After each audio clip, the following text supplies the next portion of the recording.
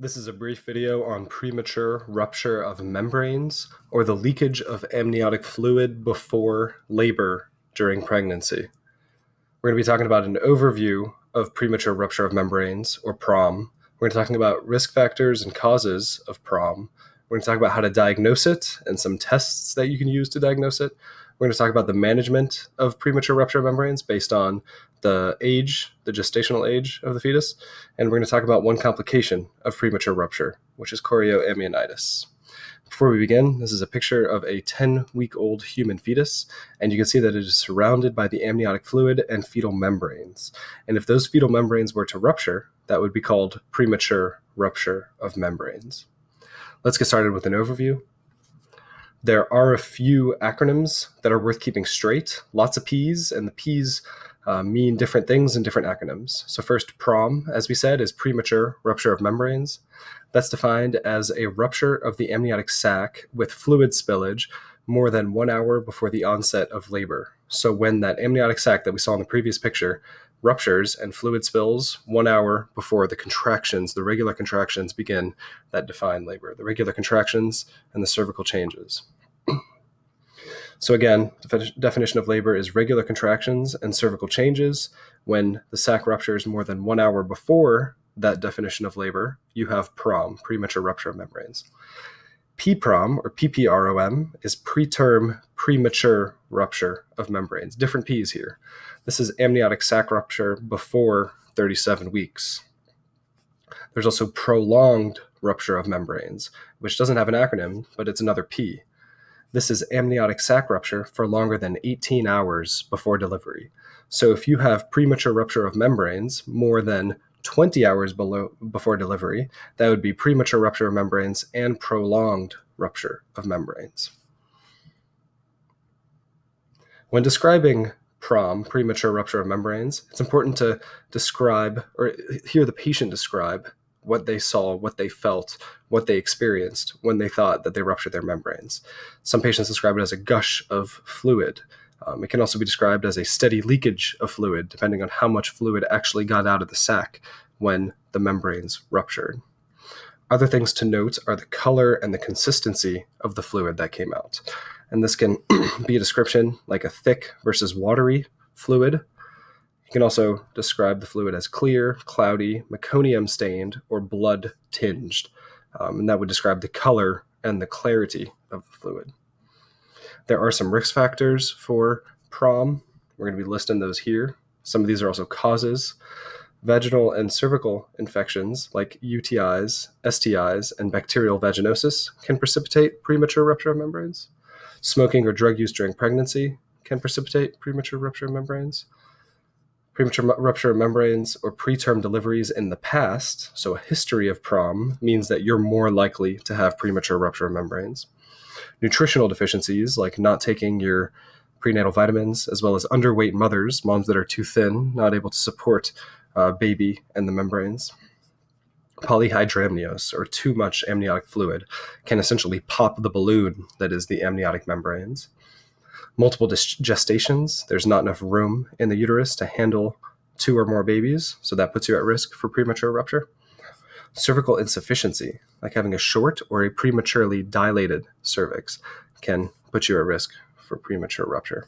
Invasive procedures, such as amniocentesis or a cerclage placement, can put you at risk. Pathophysiology of premature rupture of membranes is essentially that the fetal membranes are weak, that there's damage to the membranes, sometimes in the form of infections. And it's important to note that sometimes these infections aren't overt fever-inducing infections. Sometimes they're subclinical with no symptoms, with no burning with urination, with no itching. They could be subclinical infections. And there are some genetic factors, of course. To diagnose premature rupture of membranes, there are 3 classic tests. And some people say that you need 2 of these 3 tests. Anyway, the 3 tests are pooling, which is a collection of fluid in the vagina, specifically in the posterior fornix of the vagina, usually seen on speculum exam. There's a nitrazine test, which is a chemical that turns blue when exposed to neutral fluids of neutral pH. This is because the vaginal fluid is usually acidic and amniotic fluid is mildly acidic. mildly basic, that should say. And if the amniotic fluid mixes with the vaginal fluid, the net solution is going to be more neutral. Therefore, the nitrazine paper will turn blue. There are a couple things that cause false positives on the nitrazine test. This includes blood, semen, infections, antiseptics, and lubricants. So if you're putting in a speculum to check for vaginal pooling, you want to make sure not to put any gel on that speculum, because that lubricant can give you a false positive for the nitrazine test. If the cervix is bleeding, the nitrazine test might not be accurate, because the blood from the cervix can change the results of that nitrazine test. Ferning is another test where you see dry amniotic fluid on a glass slide under the microscope. When that amniotic fluid dries on that slide, it sometimes has a crystallization pattern called arborization, and this resembles a fern plant. We'll show a picture of ferning in the next slide. A couple other tests that can be used to help diagnose premature rupture. Ultrasound can detect low fluid levels, might look like oligohydramnios, and this is the low residual fluid after the leakage of fluid, after that gush of water, whatever fluid is left will look like low fluid levels on ultrasound. There's another new test, a couple other PROM tests that detect chemicals or proteins that are specific to the amniotic fluid. So testing the fluid with these chemical tests will allow you to identify premature rupture. This is an example of ferning looked at under the microscope. And as we said, the dry amniotic fluid on the glass slide has a crystallization pattern called arborization. And this kind of looks like a fern plant when you look at it under the microscope. As for the management of premature rupture of membranes, that depends on the gestational age, as you see in that second column there. In the pre-viable infant, that is an infant less than 49 weeks in gestational age, your management is essentially watchful waiting. You don't want to use tocolytics, you don't want to use steroids, no magnesium, and no antibiotics.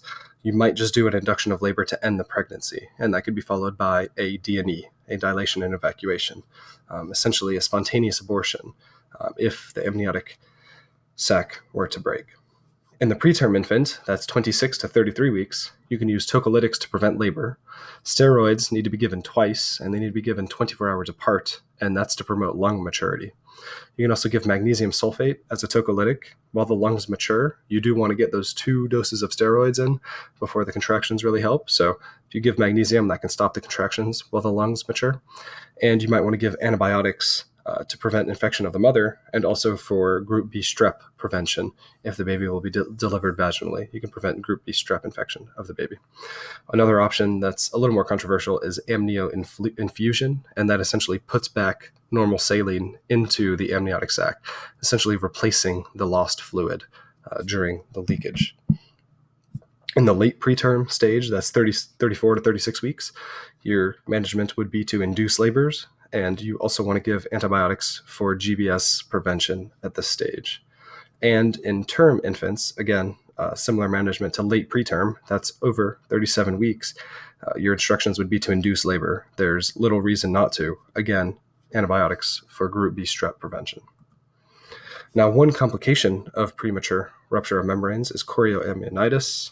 This is, by definition, an infection of the chorion and amnion, which are the 2 membranes, as well as the amniotic fluid surrounding the fetus. So if some bacteria, if some fungus gets into this area, it can become infected. It's obviously very nutritional fluid, and that causes chorio. This is diagnosed with some signs and symptoms on physical exam. This includes fever, like any other infection in the body can cause, rupture of membranes, of course, leakage of fluid following rupture of membranes, uterine tenderness, elevated maternal heart rate, that's a maternal heart rate over 100 beats per minute, and an elevated fetal heart rate, that's a heart rate over 160 beats per minute in the fetus. If there is a fever, you do want to rule out a UTI in the mom or a URI in the mom. You do want to rule out other causes of maternal fever.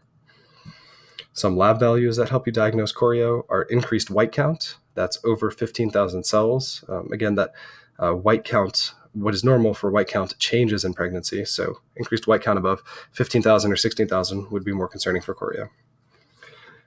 In patients with chorio, you treat with ampicillin, gentamicin, and clindamycin.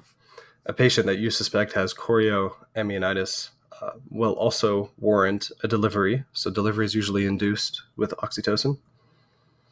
You specifically want to treat with ampicillin, gentamicin, and clindamycin to cover for gram-negatives and anaerobe organisms that might be present in the vaginal flora that might have caused the chorio.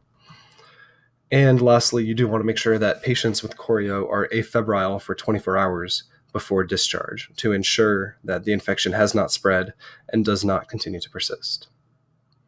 In this image that we see on the right here, you can see some of the inflammatory cells in the membranes on pathology. This has been a brief video on premature rupture of membranes and the sequela of chorio. I hope this was helpful, and thank you for listening.